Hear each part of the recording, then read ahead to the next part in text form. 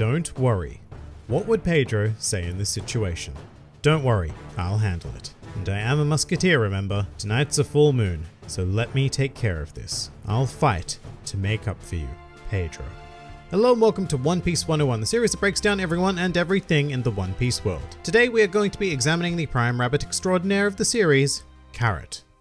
Carrot is a rather small yet somehow well-endowed rabbit mink, hailing from the Phantom Island of Zou. She is generally a fun-loving and naive young rabbit. However, as with all minks, Carrot can be quite aggressive when it comes to protecting her home territory. Although it should be said that she can be quite easily calmed down by somebody simply patting her head. Furthermore, Carrot also possesses a grand lust for adventure, having never stepped outside of Zou at the time of meeting her in the series, and as a result, she has a somewhat, shall we say, isolationist education. For example, not knowing exactly what humans are, Carrot will generally refer to them as lesser minks and stuff like that. Amongst the mink tribe itself, Carrot has two key relationships, the first of which being with her mentor Pedro. And this relationship sprang into action when a young Carrot joined the Musketeer Squad, the main combative branch commanded by one of Zou's two leaders, Inuarashi. As musketeers, all members of this squad are trained in the art of swordsmanship. However, Carrot was less than gifted in the sword due to no fault of her own. It just wasn't what she was born to wield. And after watching the captain of the Musketeer Squad repeatedly try and fail to teach Carrot the sword, Pedro interfered and provided Carrot with a pair of gauntlets, a weapon much more suited to her particular fighting style, which were conveniently shaped like oversized rabbit paws as well. Carrot took to this new form of combat immediately, and from here on out, Pedro became something of a mentor to her. And the other mink most closely associated with Carrot would be Wanda, a fellow member of the Musketeer Squad with whom Carrot shares a sort of sisterly bond with. And so, Carrot spent her early years training until eventually one of Zou's darkest days would hit the mink tribe head on, as Jack, a calamity of the Emperor Kaido, led a full-scale invasion of the island in search of a samurai that they had been harboring. Carrot, along with the rest of the Musketeer Squad, responded immediately, and she went on to show off her exceptional combat abilities, displaying that she not only possessed the sheer stamina to engage in battle for hours upon hours of a day, but also being fully capable of wielding the mink exclusive ability, Electro. And while we're here, I should also state that Carrot's agility is nothing short of superb, and she has shown to be capable of easily dodging strikes from powerhouse individuals such as Roronoa Zoro. With this in mind, Carrot valiantly faced off against the Beast Pirates until nightfall, at which point Inuarashi ordered their retreat, while Nekomamushi and the Guardians appeared to continue the battle. Carrot and the Musketeers would continue this tag team strategy for 5 days, until Jack eventually released a deadly chemical weapon named Koro, leaving the mink tribe decimated. However, luckily for them, Jack would be called away by the news of the defeat of one of Kaido's associates, Doflamingo, by the hands of Straw Hat Captain Monkey D. Luffy. And even luckier, a contingent of the Straw Hat shortly thereafter arrived on the island with the very man who had created the chemical weapon and proceeded to force him to craft a cure for the tribe. And so, as a result of these actions, Carrot would develop a strong sense of debt towards the Straw Hats, especially Sanji. And so when he was kidnapped by Capone Gang Beige, Carrot volunteered to travel to Totaland in order to retrieve him. And when I say volunteered, I mean silently volunteered by stealthily stowing away aboard the Thousand Sunny and only making her presence known after it was far, far too late to do anything about it.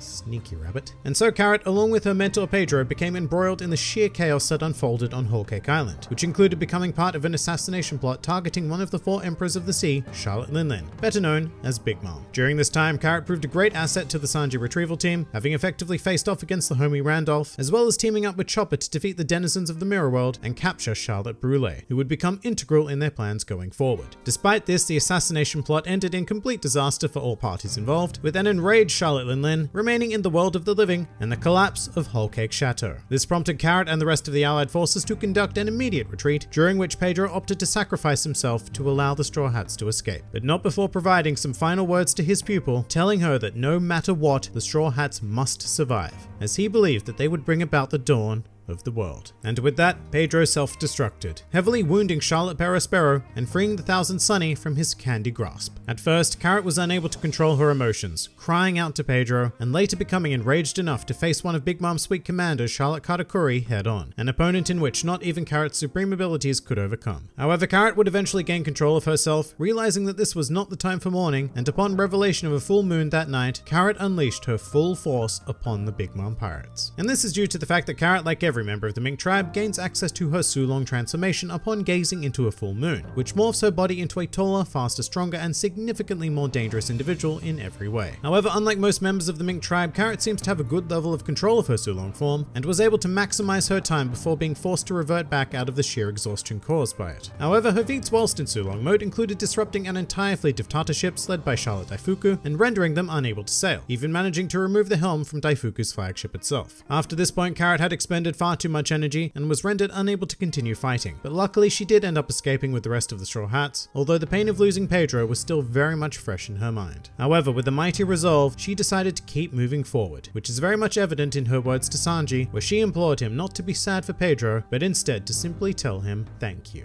And it's here that I'll throw up a spoiler warning for the events of the Reverie and Wano arcs. Should you wish to know nothing at all, this is a good time to skip to this point in the video, but for everyone else who either knows what they're getting themselves into or simply don't care, here we go. Following the events of Whole Cake Island, Carrot accompanied the Straw Hats to the island of Wano, joining the rest of the mink forces that had arrived on the island, and at the time of this recording, she is currently in preparation to wage war on another Emperor of the Sea, Kaido. Some more fun facts about Carrot. In addition to her combat prowess, Carrot is also quite an accomplished visual artist, able to create complex and accurate drawings simply from memory, albeit with a particularly Bishonen twist. Despite being a member of Inuyasha's Musketeers, Carrot dons a green cape rather than their uniform blue cape. This may be as a result of her tutelage under Pedro, who is a member of the Guardians, all of whom wear green capes. In the 6th popularity poll, Carrot came in at a very respectable 26th place, making her the most popular member of the mink tribe in the series. And finally, a truly useless fact. As a stereotypical rabbit, Carrot loves, well, carrots. So much so that if forced to gather provisions for a long trip, her supplies will consist entirely of carrots. This is despite the fact that in reality, carrots make rabbits incredibly sick upon consumption, and the whole carrot thing is a huge misconception that was spread by the antics of a certain Bugs Bunny.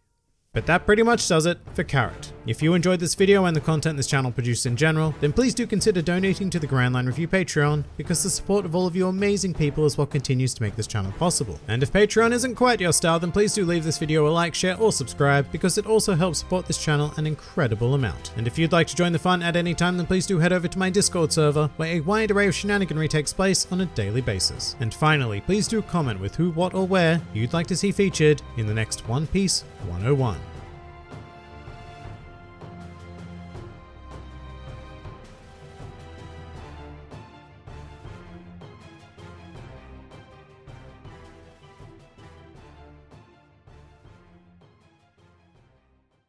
And now for your viewing torture, I present the very worst rabbit joke I could find on the internet. Why did the bald man print rabbits on his head?